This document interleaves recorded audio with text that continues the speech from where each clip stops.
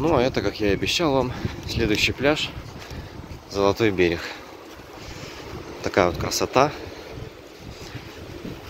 Статуи львов. Люди есть, я вам так скажу.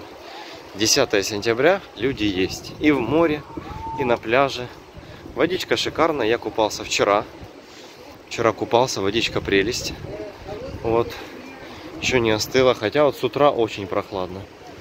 Прям холодно, я бы даже сказал. С утра, вечером. Но водичка еще не успела остыть. Температурка комфортненькая. Можно купаться, можно плескаться.